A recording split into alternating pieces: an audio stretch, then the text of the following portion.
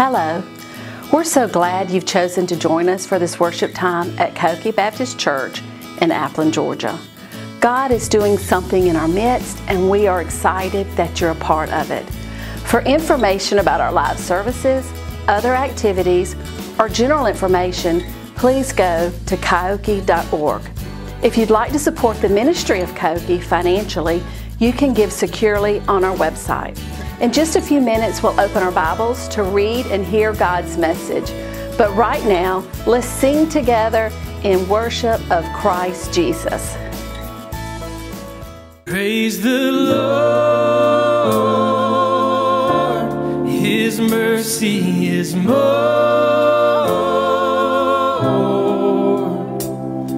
Stronger than darkness, new every morn. Our sins, they are many, His mercy is more.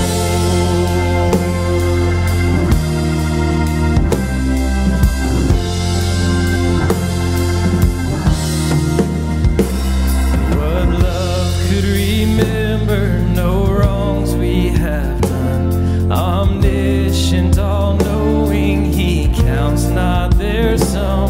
Thrown into a sea without bottom or shore. Our sins, they are many, His mercy is more. Praise the Lord, His mercy is more.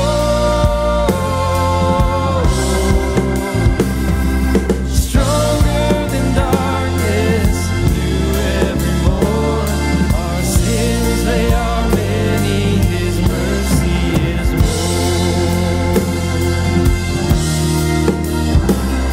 What patience would wait as we constantly roam? What Father so tender is calling us home? He welcomes the weakest, the vilest, the poor. Our sins, they are many, His mercy is more. Praise the Lord, His mercy is more. Stronger than darkness, new every morn. Our sins, they are many, His mercy is more.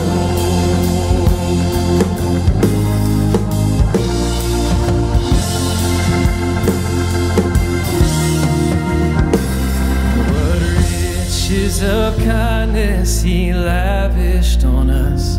His blood was the payment, His life was the cost. We stood 'neath the debt we could never afford. Our sins, they are many, His mercy is more. Praise the Lord, His mercy is more. Stronger than darkness, new every morn. Our sins, they are many, His mercy. Praise the Lord, His mercy is more. Stronger than darkness, new every morn. Our sins, they are many, His mercy is more. Our sins, they are many, His mercy is more.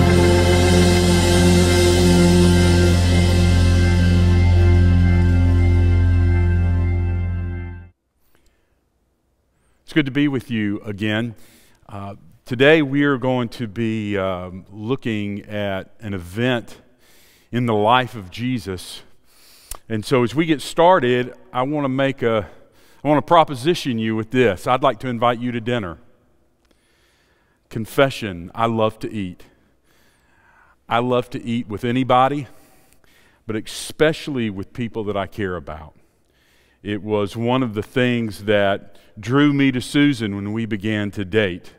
It dawned on me, this girl actually eats and she seems to enjoy it.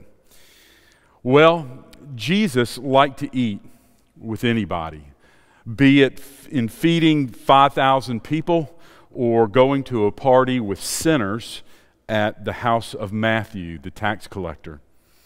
One of the things about having Jesus for dinner or eating with him was everyone in the room is measured by their proximity to him. In other words, everyone is in some way in relationship to Jesus or with Jesus, either intimately or from afar, or sometimes, as we're going to see in one case today, be it in opposition to him. But the thing I want you to sew down on is this. The defining statement of your life is, what is your relationship to Jesus Christ? Because love him or hate him, despise him or adore him, Jesus makes all the difference. Today, that's the title of the message, All the Difference. And one of the great examples of this truth, that Christ makes all the difference in my life and in your life, is found at a dinner given in his honor. Now, before we turn to the text, I want to give you a little bit of background. In the Gospel of John, chapter 11, Jesus' good friend Lazarus gets sick. Jesus is notified and is requested to come to Lazarus with the hopes of healing him. Well, Jesus intentionally delays, and when he arrives in Bethany, Lazarus has been dead for 4 days. So let me just read kind of the situation leading up to this dinner that Jesus is at in chapter 12. So in John 11, verse 43, John tells us that when Jesus had said these things in response to Martha, his sister, Mary, his sister, to the crowd, he cried out with a loud voice, "Lazarus, come out." And then John tells us in the very next verse, the man Lazarus, who had died, came out, his hands and feet bound with linen strips, and his face wrapped with a cloth. Jesus said to them, "Unbind him and let him go." So there's the miracle. Jesus raises his good friend Lazarus, who has been dead. Earlier, John describes the tomb as being a cave for 4 days. Now, next we see two responses to what Jesus has done. In verse 45, still in chapter 11, we read, "Many of the Jews, therefore, who had come with Mary and had seen what he did, believed in him." So there's one response. There is a belief in Christ. Now, verse 46 tells us the second response. "But some of them went to the Pharisees and told them what Jesus had done." So instead of looking at what the Lord has done, one group who has believed in him, the other group says, "I'm going to go narc. I'm going to go tattletale. I've got to let the priest know." Now, maybe some of them were legitimate and they were just excited and wanted the priest to know. It's not the inclination you get, whether that's fair or unfair. Now, next we see the response of the religious leaders to what Jesus has done. Upon being told, they get together for a meeting. And in verse 53, we read, "So from that day on, they," the religious leaders, "made plans to put him," Jesus, "to death."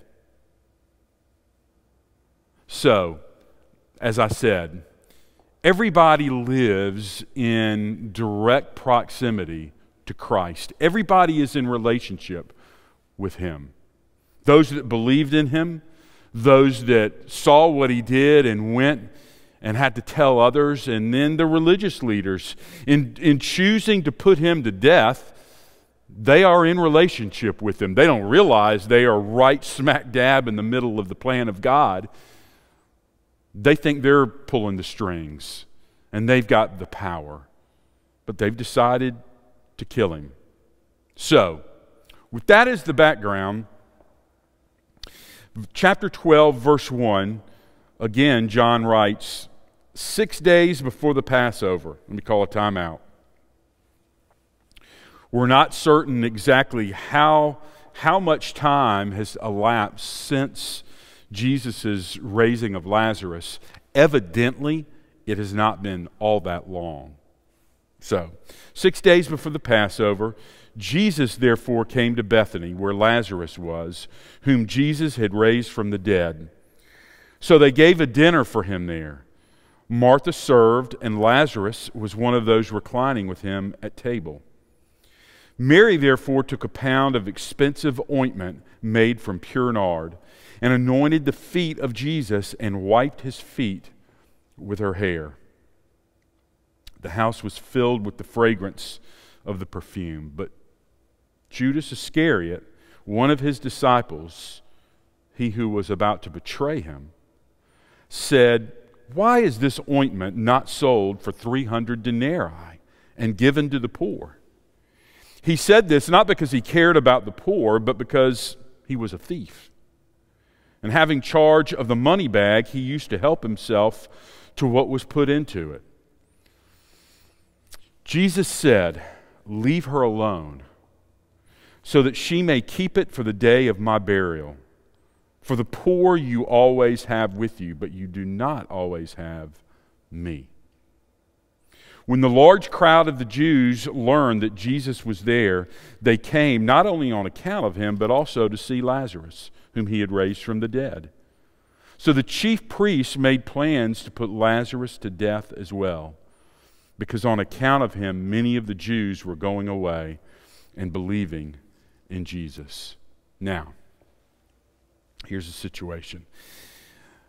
There are at least 15 people reclining at the dinner table.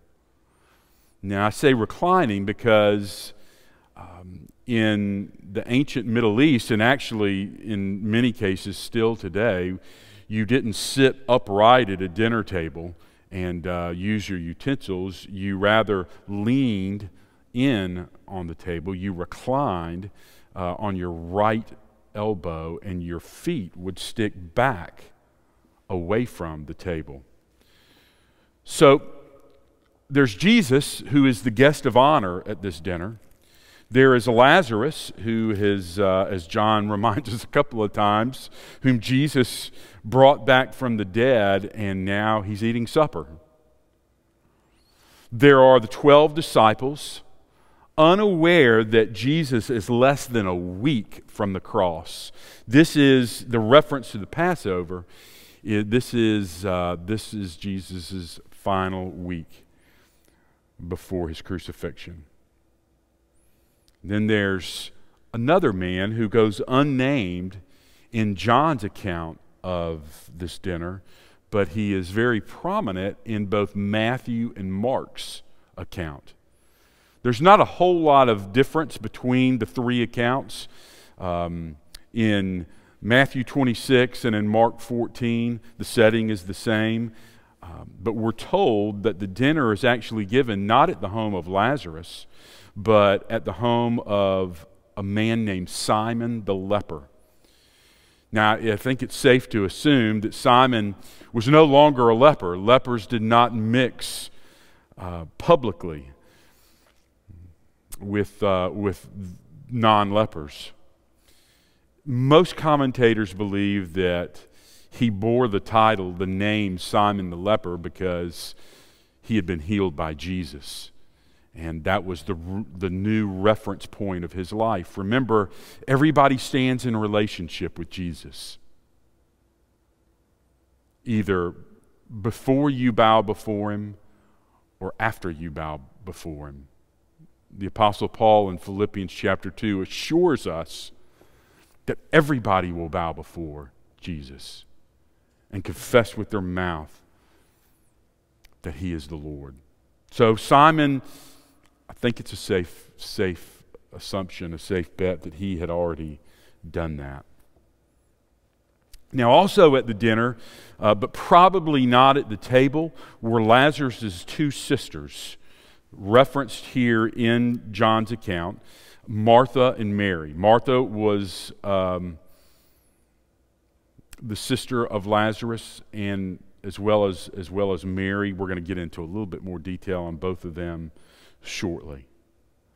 And finally, gathered outside, but evidently able to look inside, maybe through an opening, what we would think of as a window opening, was a crowd of people, along with some religious figures. So what I want us to do, the balance of our time, is just answer the question, how does Jesus make all the difference? How did he make all the difference in these people's lives, and how does he make all the difference in your life and mine? I think there's 6 ways, or 6 examples certainly, that we see in at this dinner. So let's get started and let's look at them. First way Jesus makes all the difference is he gives status to the rejected. Jesus gives status to the rejected. Those that are living on the outside of the acceptable crowd. I think you probably know who I'm referencing. It's the one that John actually doesn't, but Matthew and Mark do, and that is Simon, a leper. Think about his situation. Leprosy was and is a horrible disease that affected a person in several different ways. It affects you physically. You lose feeling in your extremities. There often develops all over your body scabs, wounds from not being able to feel, bumping into things. Your skin often dries up. And also, was not unusual for, as the disease progressed, for your digits, your fingers and your toes, to be lost. It's horrible. It was horrible. But it also affected a person emotionally, because you literally you basically lost your personhood. Whether you were incredibly successful in your life up to that point, or not, you were immediately upon discovery of the disease, you were rejected. Culturally, religiously, you would be kicked out of the synagogue. You were rejected publicly. You would lose your family, for you had to live outside of town. It was an incredible stain upon your family, and it was a stain upon who you were. That would have been the life of Simon, the leper.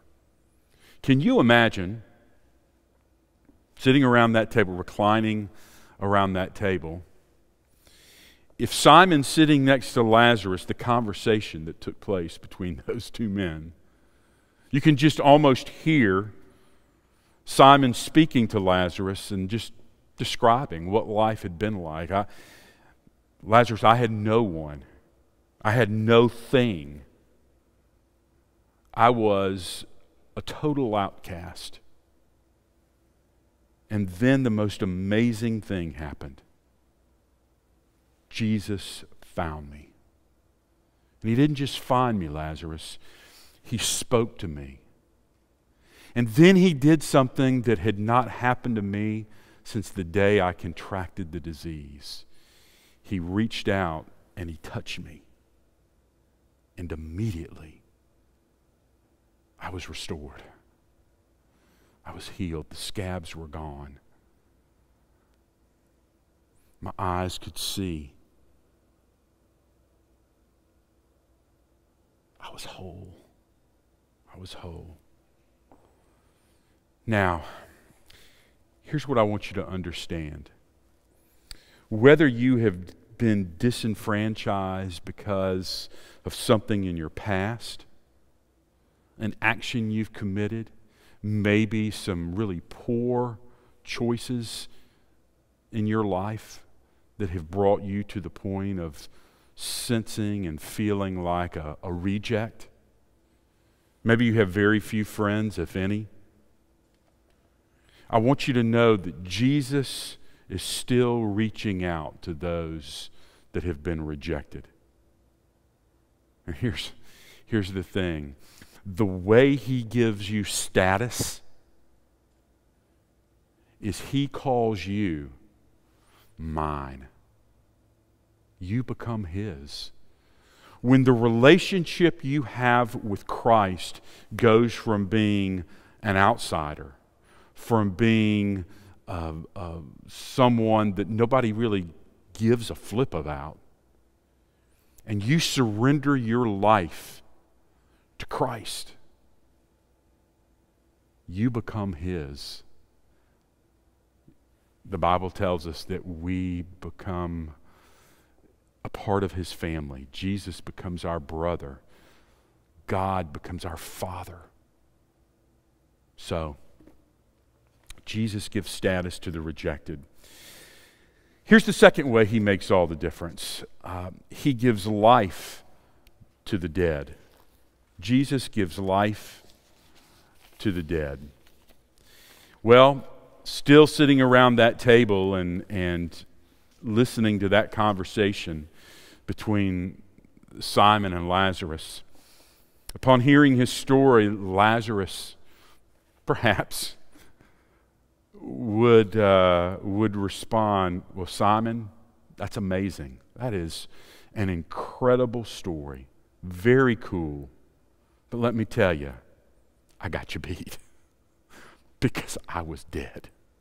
I was dead. I had been dead for 4 days in a cave. I actually was with the Father. I was in heaven. I was praising and worshiping the Father. When all of a sudden, I hear the sweetest voice, the voice of my greatest friend, my Lord, my Savior. And maybe he points to the head of the table and says, Simon, it was his voice. It was the voice of Jesus. And he calls for me to come forth. And suddenly I'm back in the tomb, but this time I'm alive. I'm alive. Jesus gives life to the dead. Now, there is a metaphor here. It wasn't metaphorical for Lazarus. He had physically been dead and he had been brought back to life. But for those, the Bible tells us that we all are spiritually dead. The Apostle Paul describes it in his letter to the church in Ephesus that we were dead in our trespasses and sins. It is a place of being incapable and unable to save ourselves. We are without hope. But when you come to Christ, he changes everything.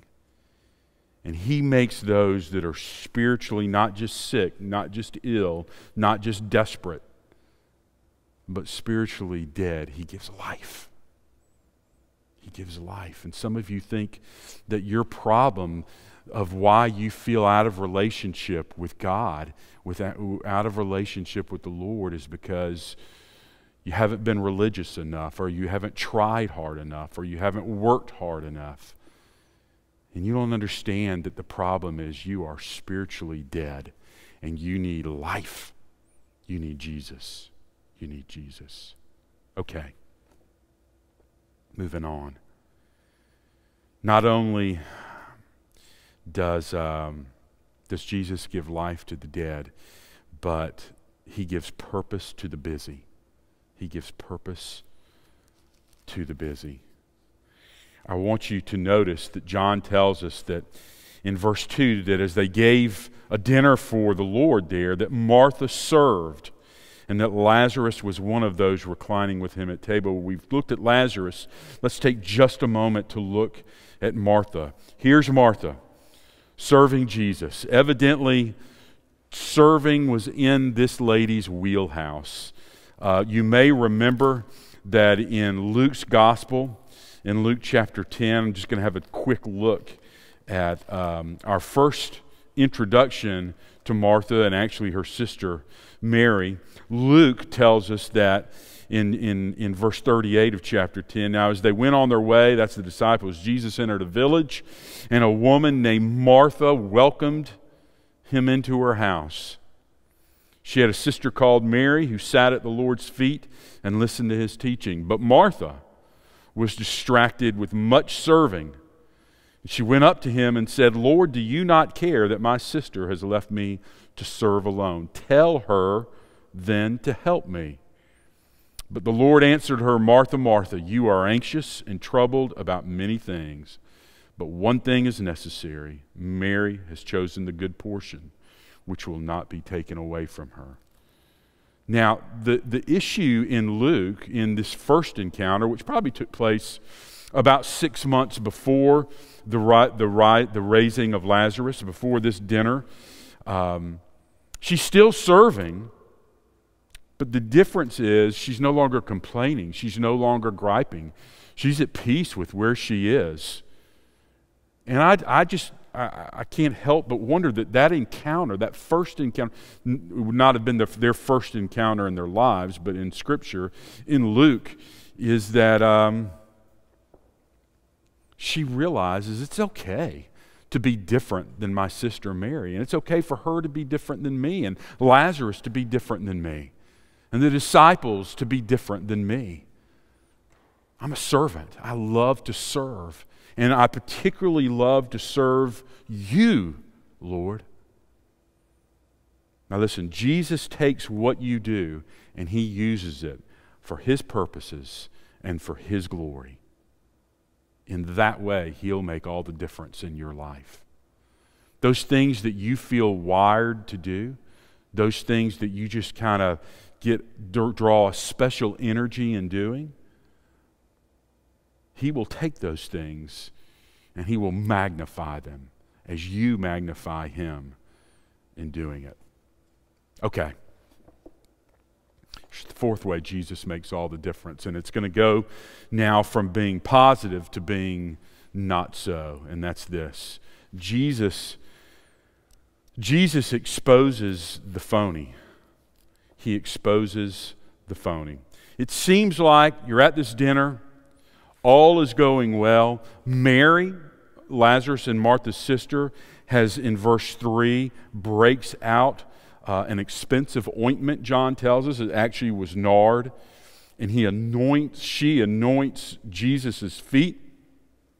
Again, Matthew and Mark tells us that not only did she anoint his feet, but she anointed his head as well. And D.A. Carson, in his commentary on this passage, describes that probably the way this would have been in liquid form, that it would have just fallen down from his head over his body and down to his feet, and then she would have personally taken it and applied it to his feet, and then she takes her hair and she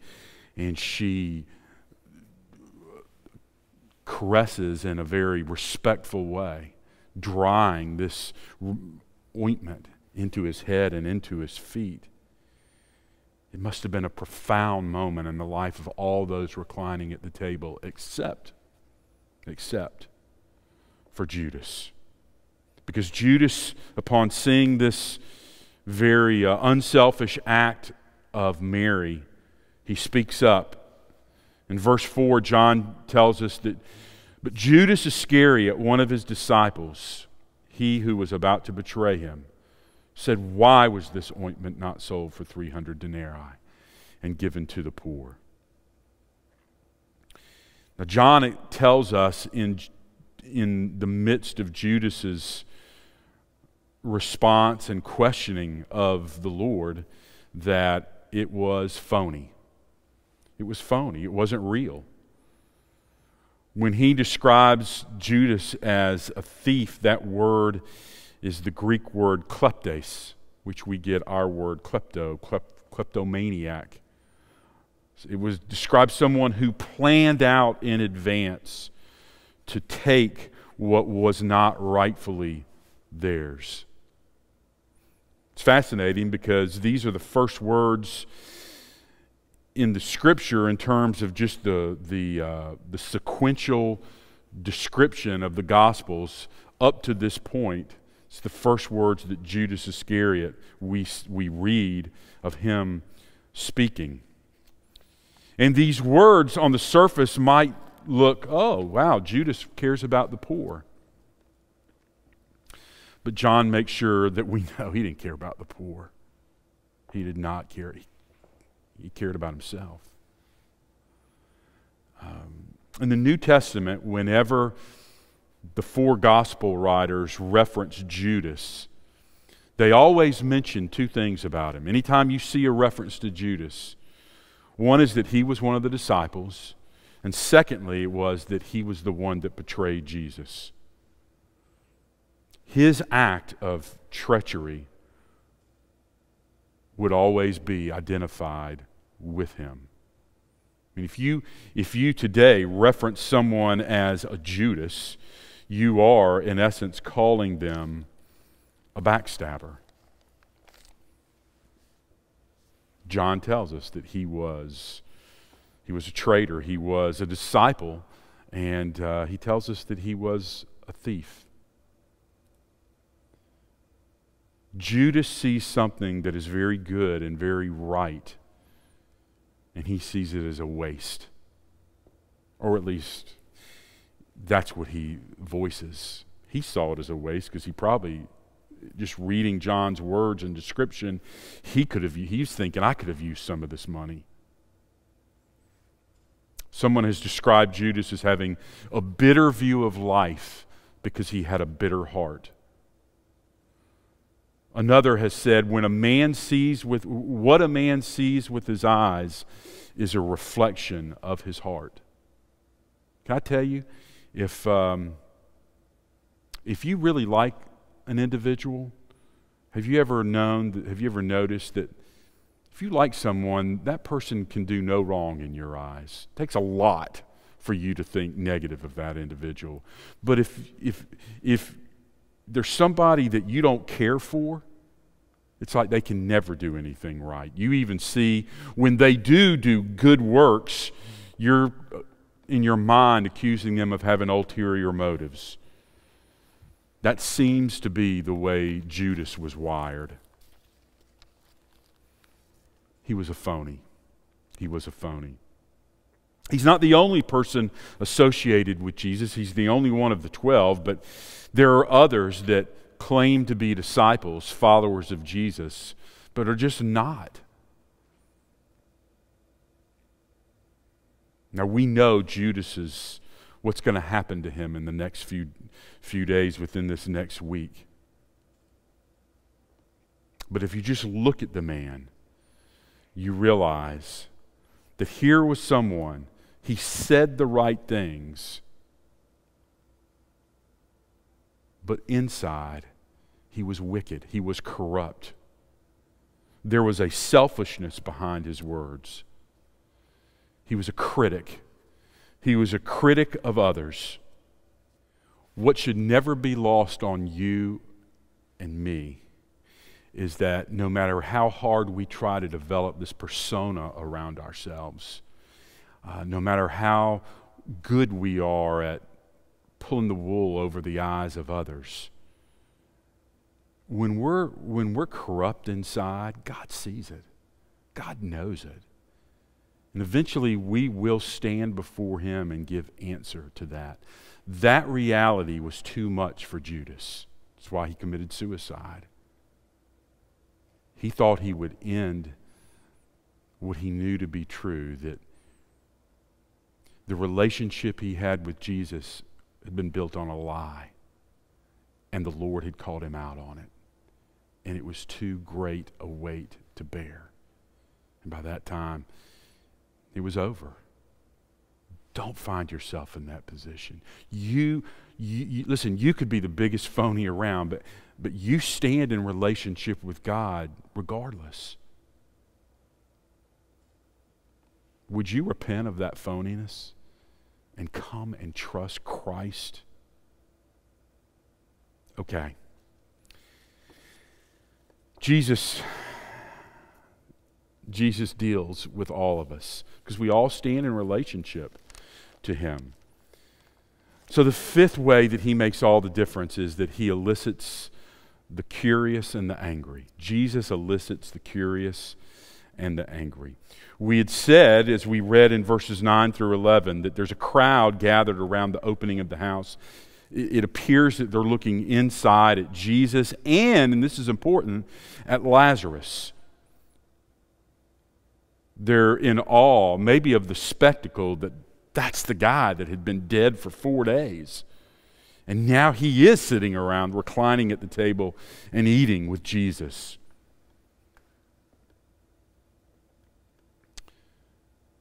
And then there are the religious leaders, the chief priest, described in verse 10 as those that made plans. Not only, they've already decided to put Jesus to death, but then John tells us the chief priests made plans to put Lazarus to death as well, because on account of him, many of the Jews were going away and believing in Jesus. Jesus elicits a response from all of us, even those that dabble on the fringes, the curious, as well as those that are angry at him. And listen, you can be angry at him because you get uncomfortable when somebody begins to speak to you about Jesus, or you maybe have never come to grips with certain things in your life, and you hold yourself, or you hold your possessions, or you hold, sometimes it's your family. It can be good things that you hold so close to your heart that they block the person of Jesus Christ. Well, eventually you will give an answer to those things. And in standing at the fringes, you are responding because everybody stands in proximity to Christ. Okay, finally, the sixth way that Jesus makes all the difference is that he affirms the worshiper. He affirms the worshiper. And I just want to spend just a few minutes talking about Mary. John tells us that she breaks out this ointment, and this was no inexpensive. This was not like the Kmart Blue Light Special that's watered down to last extra long time, that comes in a vat, and they want to sell you for Christmas. This was something that John even explains through Judas's words, his phony words, that, listen, this would have paid a worker's annual salary. In today's terms, the cost of this nard, this perfume, is estimated to be about $30,000. Now, one thing this tells us is perhaps Mary and Martha and Lazarus were somewhat wealthy. Or maybe this was an heirloom that had been passed down through the family, and Mary decides, if ever there was a time to break open this perfume, it's in the presence of the Master. It's in the presence of Jesus.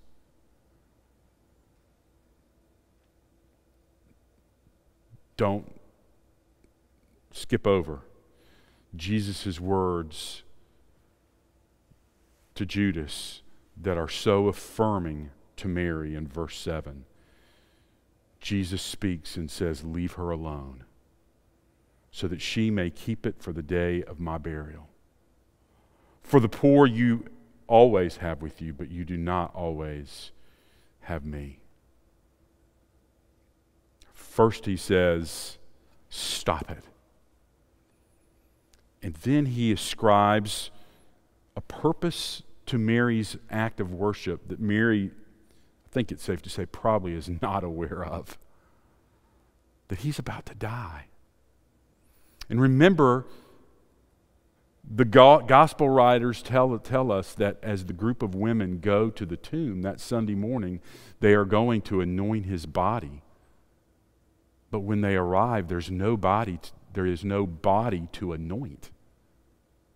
So if he's going to have his body anointed, this is going to be it. And Mary doesn't even realize the magnitude, the significance of this worshipful act. But Jesus does. Jesus does. It's an important reality for you and me to grasp. No genuine act of worship is ever lost on God.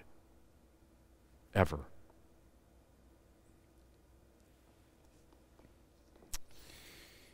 It is fascinating to me that whenever Mary is mentioned in the Bible, you always find her at the feet of Jesus. In Luke 10, as we read earlier, that Luke describes Mary who sat at Jesus' feet and listened to his teaching. Earlier in John, in chapter 11, John tells us that now when Mary came to where Jesus was as he approaches their home and saw him, she fell at his feet. There is something about the humility that Mary approaches Jesus with.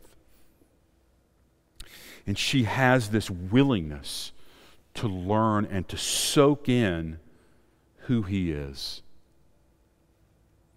And I don't know, maybe in your own mind, you might be thinking, well, yeah, but she had the physical Jesus there.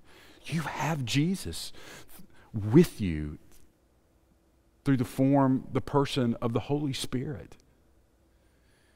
And so, be it early in the morning or late at night or any time in between, you have the opportunity to sit at the feet and listen to Jesus. When you open his word, you are listening to the word of Jesus.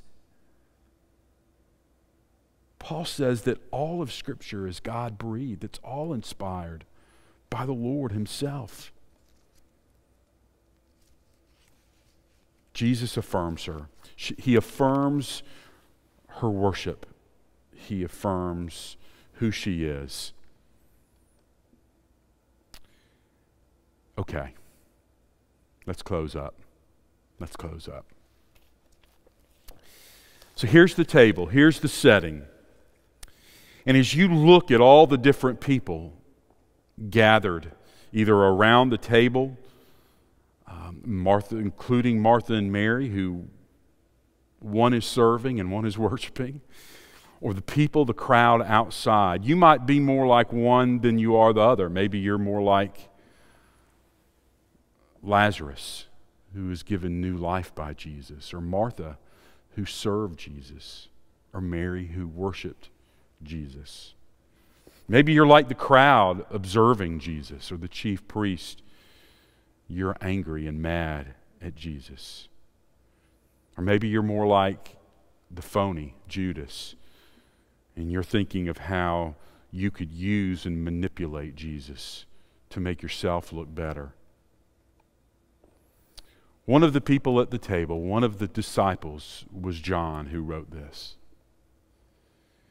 And toward the end of this book, toward the end of this gospel, John tells us the reason he wrote the book itself. He says, "These are written that you may believe that Jesus is the Christ, the Son of God, and that by believing you may have life in his name." That's what motivated, through the Holy Spirit, the Apostle John to write this book, this gospel. It's why he, through the power of the Spirit, recounts this dinner that Jesus was at. it is still your lifeline to God today. That you would believe in, when he says the name of Jesus, he means the person of Jesus. So whatever or wherever you find yourself, maybe as an outcast, or maybe as a busybody, or maybe as somebody that is, you feel just dead, or maybe somebody on the fringes, or maybe someone and you think it's too late for you. It's never too late if with your heart, soul, and mind you will come before God and turn from your sin and trust Christ. Peter, another disciple at the table, just a matter of months after this dinner, would stand just a couple of miles away in Jerusalem and speak to a group of people these words: "There is salvation in no one else, for there is no other name under heaven given among men by which you must be saved." The name of Jesus. I wonder if you'd consider him today. Let's pray. Father, we thank you for this, your goodness to us, and in recording in your word this dinner that took place 2,000 years ago. We are thankful for the different people associated and seated around the table and in the room. And we're thankful that, like every one of those people, both inside that room and outside that room, we stand in proximity to Jesus Christ. And by standing in proximity to him, we stand in proximity to you. For Jesus himself said that when we have seen him, we have seen you, the Father. God, would you change our hearts from the inside out? Would you transform who we are by placing inside of us new life? We're not just asking you to make us better. We're asking you to make us new men and new women. As we come before you in faith, surrendering our lives to you and receiving Jesus Christ as our Lord. Father, we pray this of you in his name, the name that is above every name, the name of Jesus.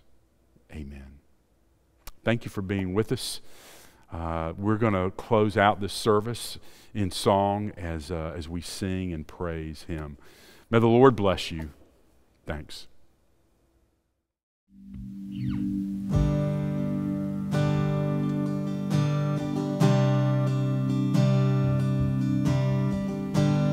Hear the voice of love that's calling. There's a chair that waits for you, and a friend who understands everything you're going through.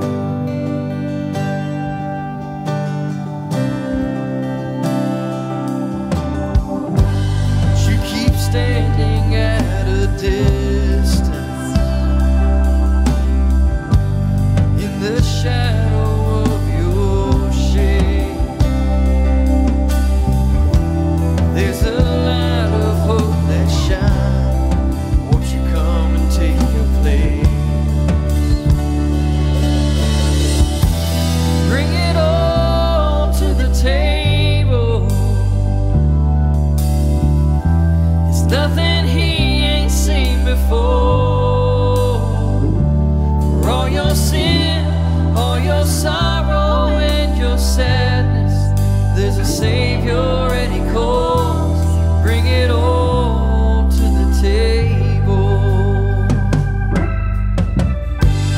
He can see the weight you carry, fear that holds your heart.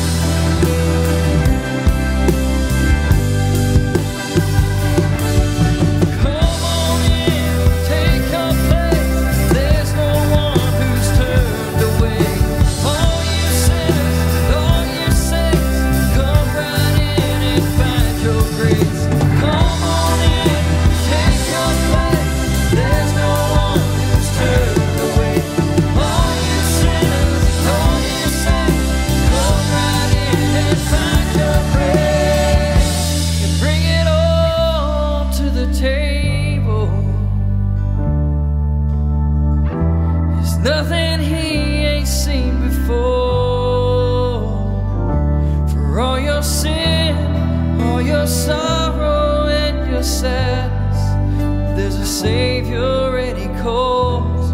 Bring it all to the table. Bring it